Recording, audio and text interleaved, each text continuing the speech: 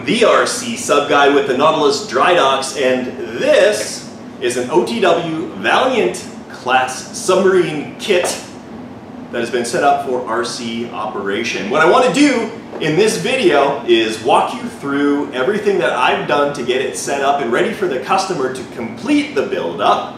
I will go through the watertight cylinder, the internal components of the cylinder, how they all fit together, and how everything gets installed into the model. Again, my name is Bob Martin, the RCSubGuy. Thanks for joining me. Let's get started. Alright, we've got the cylinder laying out on the workbench here right now, and it's basically all set up 100% ready to go. I am going to disassemble it so that I can show you what the internal components of this boat look like. First thing I'm going to do, I'm going to use a slot-headed screwdriver. I'm going to put it in the slot on the battery end cap, give it a little twist. I'm going to move around the perimeter there, just pry off that end cap. If I pull this forward, what we've got here is the main connection for the power for the forward compartment. I'm just going to disconnect that. And then we've got our main drive battery. And this is all one piece. I'll show you what that looks like. We've got a 12 volt 5 amp hour battery. So this is a 5 amp battery pack, nickel metal hydride. It connects to this remote on-off switch, and I love these things. It's rated for 15 amps, and basically what it allows you to do is turn the model on and off without having to open up the cylinder or have openings in the bulkheads for switches. So you can see that's completely solid on the outside. It uses radio waves to communicate with this switch and turn the model on and off. You can see that remote key fob right here hanging off of the transmitter. Talking about the transmitter, this is a Vex Robotics 6-channel computerized radio. These are great units, very economical, and unfortunately for us, pretty well the only game in town left for 75 megahertz operation, which is the legal frequency for operating submarines in North America. So we've got our 4 forward channels, and then we've got 2 on the back that are controlled via these buttons. Just to review the way that I've got the control set up on this particular boat, the right stick controls the forward dive planes and the rudder. The other stick controls the throttle, and this is a spare channel, it's unused. On the back, on the left-hand side, if you grip it, you've got ballast control. Up surfaces the model, down submerges the model. And on the other side, channel 6, you've got the override for the automatic depth control system that controls the rear dive planes. So pushing up will surface the model, pushing down will dive the model. So that's your radio system with the remote key fob. Moving to the other side of the cylinder, look on the outside here, you can see this long latex hose, and if you pop that open you can actually see the receiver antenna is inside there, and the purpose for that is so that you can stretch this out the entire length of the model and get really good reception for the receiver. The other cool thing about this, and the important thing, is if you uncap the end here and blow into this tube while the cylinder is underwater, you can check for leaks. So by putting a little bit of pressure inside the cylinder, you can immediately identify if there are any leaks and exactly where those are. Something a little bit different from the standard subdrivers, I've got upgraded click-on connectors. These are magnetic linkage connectors. Standard ones do come with the cylinder when you buy it, but they're a little bit smaller. I wanted to have a much stronger bite on these magnetic connectors. The other thing, I've replaced the standard 1/16 seals with these brass 1/8 inch diameter seals, and these utilize cup seals, which are exceptionally high quality and rated for extreme depth without causing a lot of binding on your linkage. Something else to note, you can see this brass rod running up and down the length of the tube. This is the U connector for the forward dive planes. So basically it transfers the motion from the rear of the cylinder up over the top along the length of the cylinder and then connects to the forward dive planes. And we'll get to that here in a little bit. But again, you got a magnetic connector right there. So when we take off this end cap, as we're going to do momentarily, you just simply pull it apart so that you don't have to undo any connections. Of the two ends, the motor compartment is a little trickier to get out because of course it's connected to the equipment tray, so it doesn't have that flexibility to twist back and forth, but it is the same idea. Put the screwdriver in the slot and then just move around the perimeter until that seal kicks out. And you can do the rest by hand. We've got 3 connections. We've got one for the servo for the ballast system that connects to the BLM fail-safe unit. That gets disconnected. We've got our main power. I will disconnect that. And then we've got the pump control underneath right there. So now we've got our main body of our subdriver. You can see the electronics compartment with the 3 leads. If we look inside, you can see the servo in there that moves the linkage for the ballast system, and it also presses that micro switch to turn the pump on, which blows the ballast. Central ballast tank. I've got also a gas backup system installed in here, so you've got emergency control of your boat to bring it up to the surface if required. All right, now we are looking at really the business end of the boat. And this looks like a mess, but when you break it down system by system, this isn't bad at all. Let's start on the top of the unit. Here is the 6-channel receiver connected to all of the servos and fail-safe module, as well as the automatic pitch controller, which is on the side. That's an ADF4, or APC4, sorry, automatic pitch control 4. We've got 4 servos, only 3 are utilized, and those run through the seals to these outputs on the outside there. We've got our electronic speed controller. This is an M-Tronics sub 10 40 amp electronic speed controller. And if we take a look on the bottom, we can see the air pump, and that basically blows out the ballast tank to surface the boat. Plumbed in there, we've got a float valve, and that serves to ensure that you do not accidentally flood your electronics compartment. If the snorkel ends up failing for whatever reason, the water will flow in here, float a valve, and seal it off, so that it'll be impossible to flood your compartment. Last thing to note, obviously, is our main drive motor right there. It runs through an internal gearbox, I believe 3-to-1 gear reduction, to our output shaft on the back side. So you'll note there were a couple of electronic modules in there that some of you may not be familiar with, and I identified them when I went through the cylinder.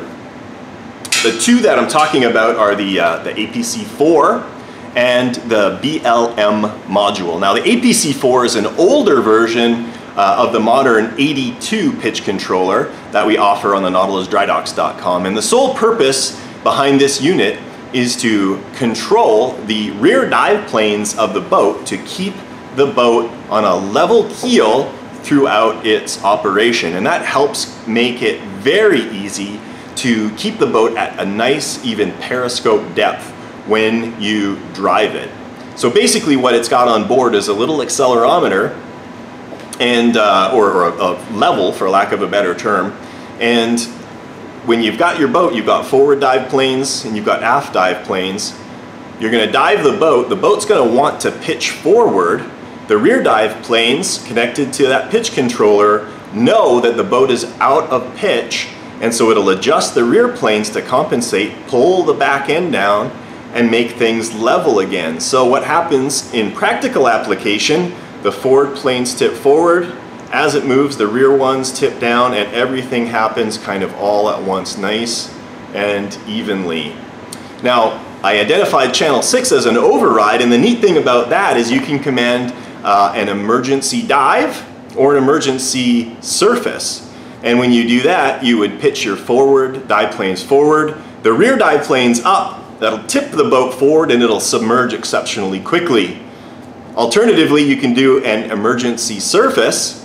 Forward planes tip up, the nose goes up, you dive that down, and the boat's going to dive up at an angle, or surface at an angle, come up out of the water for you. So that's a really neat feature if you want it. Most of the time, you don't even touch those rear plane controls.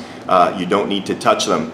Another neat feature of that is if you're running low on channels on your radio, so say for example you've only got a 4-channel radio, you can actually have those aft planes operate autonomously. They need no signal input from the receiver, they just need 5-volt power.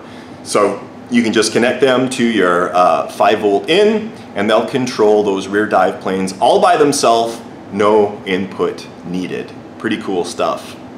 The other module that I talked about was the BLM, or Battery and Link Monitor, and this is a fail-safe device that is great to have in your boat because it serves 2 functions. One, it monitors the signal from your transmitter, and in the case of a loss of signal, it initiates an emergency surface. So what would end up happening is the unit would identify the lack of a valid signal from the transmitter. It would wait, in this particular case, 7 seconds.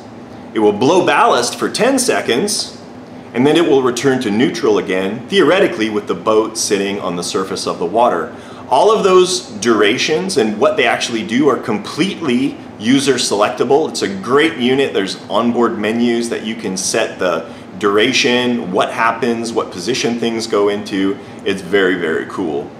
The other feature that I mentioned was the battery level indicator, and what that does is it identifies what type of battery that you have through the initial setup procedure that you go through, and when the voltage drops below a certain level, it will again initiate that fail-safe mode, bringing the boat back up to surface. So if you notice that the boat is not wanting to stay down when you try and dive it, odds are good your battery is too low and it's time to come in for a recharge. Now that we've taken this thing apart, it's time to put it back together again. So I'm going to grab our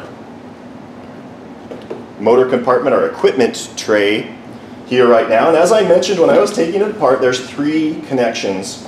There is our main battery connection. That's made up through this Dean's connector.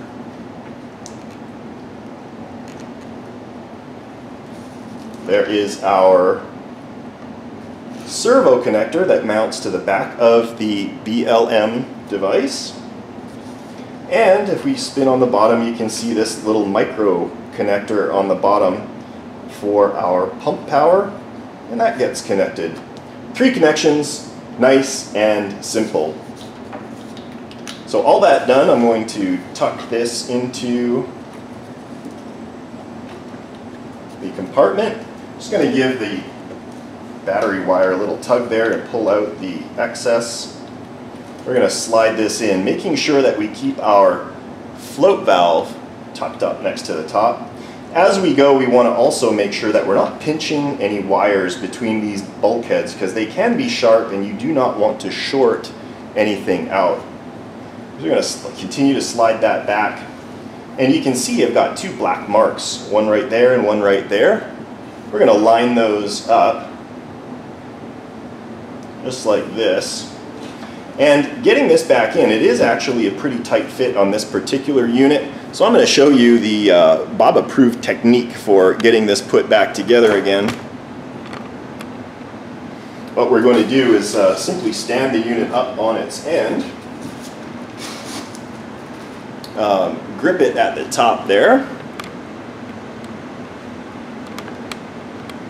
There we go. That was much higher than I thought it was going to be. Making sure we're not touching any of those linkages or anything. And we're just going to press from the back, press it down, just like that.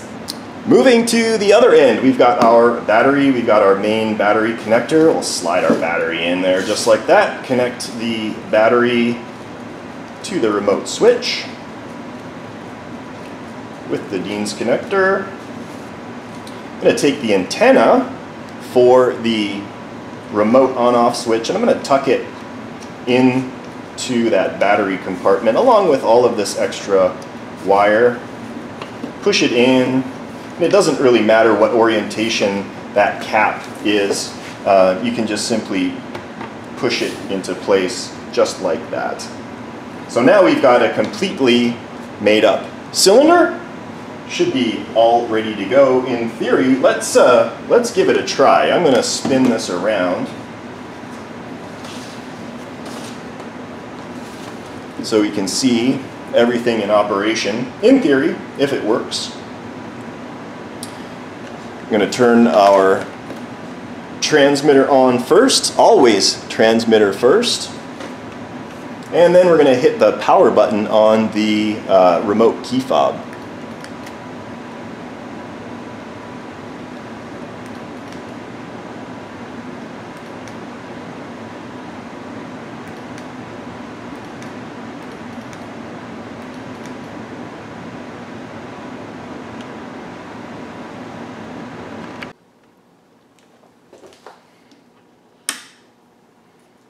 All right, now that everything is together, let's test the functionality of the cylinder. Get my radio in view there so you can see what we're doing. Turn the transmitter on first, always transmitter first. I'm going to use our key fob here. We're going to hit the on button. We've got full voltage indicated by the 4 LEDs on the battery and link monitor. And we've got power lights on our electronic speed controller, indicating that we have power. So, with that said, let's test a few of the functions here. Let's test our rudder, forward dive planes, rear dive planes, and throttle. Very good. And the other thing I'm going to show is the correct operation of the automatic pitch controller. If we take a look at that output, which is this one right here, let's see if we can do this. As I move this back and forth, that moves in and out. And it's hard to see, but it is working. You're going to have to take my word for it. So, I'm going to turn this off, turn off the transmitter. Next step is installation into the boat. Alright, installation of the cylinder is exceptionally straightforward. We'll make sure that we've got the cylinder oriented properly. We'll spread apart this Velcro hold down here, drop the cylinder in place.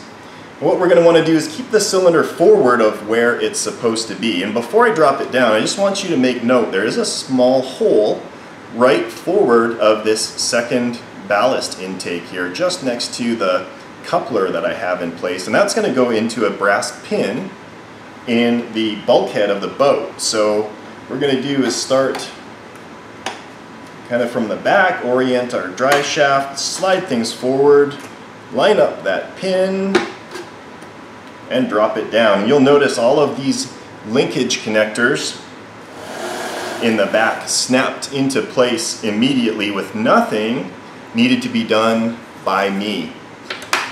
Let's take our antenna here and we'll just tuck it next to the boat, runs along the entire length of the boat. We'll thread the Velcro underneath that linkage, tighten it down, and there we go. Very solid, in place, locked down, can't come out. Linkages are all made up, 100% ready to go. All right, now that the cylinder is in place, let's talk a little bit about the plumbing. And it's actually pretty straightforward for this particular unit. We've got an in and an out, and I tested that with the pump on, and you can actually feel the suction or the blowing out of each one of these nipples that come off that motor bulkhead. So in this particular case, on the left-hand side, this is the out, and it's going to connect to the left-hand nipple here, the one that's single with no pass-through. That goes in and down into the ballast tank. The other one is the in, and it wraps around here, goes to the one side of this double-sided pass-through. The other side gets connected to the snorkel valve, and you can see that right here. This goes in the sail, and you can see it moving up and down. And the idea behind this is that when the boat submerges, that float moves up, seals the intake, and to surface, the boat will actually pump air from the dry compartments, the battery compartment and the electronics compartment, into the ballast tank.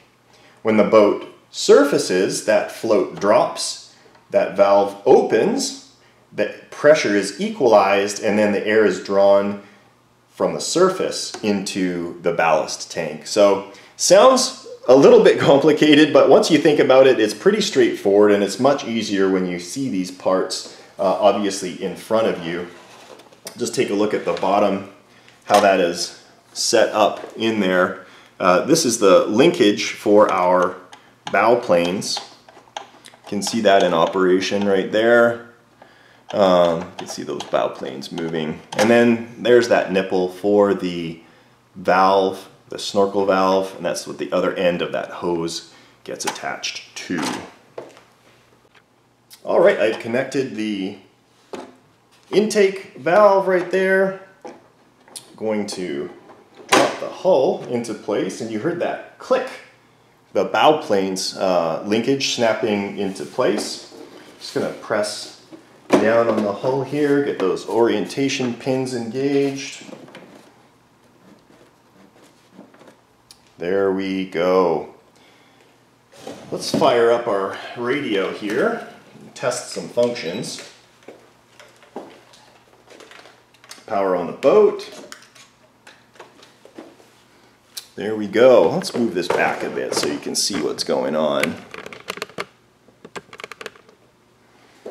So we'll test a few of the functions out here. We got rudder, got our forward dive planes, we've got our rear dive plane override, and our throttle.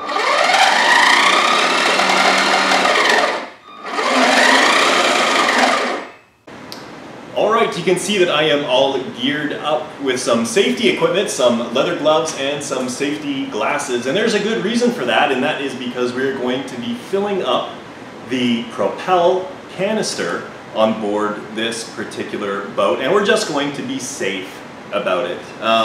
This is Badger Propel. You can get it from your local hobby store. It's used for airbrush propellant.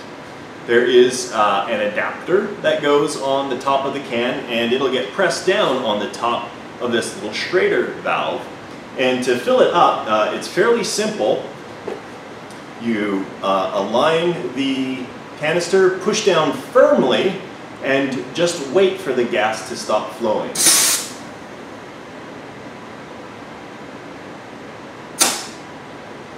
And that's it.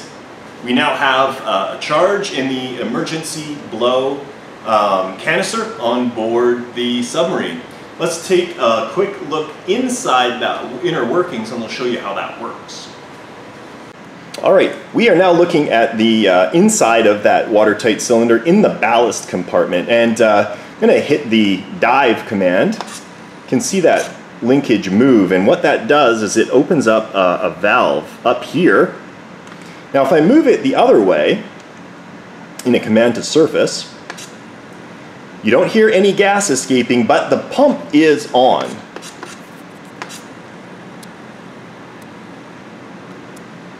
You can hear that little hiss there. So the pump is activated. So in normal operation, only the pump is used. Now, what I did to achieve that is I actually set the endpoint on channel 5 in my radio to 64%, and that just basically made it so that the servo can't pull far enough to activate the Schrader valve that you see nestled in there. Now, what we're going to do is we're going to test the functionality of the emergency failsafe, and what I'm going to do, I'm going to back out just a little bit here, and I'm going to turn off the power for the radio, and there should, in theory, be a 7-second delay, and then we're going to see a poof of air, of gas coming out of there, in theory. So let's see what happens. 2, 3, 4, 5, 6, 7.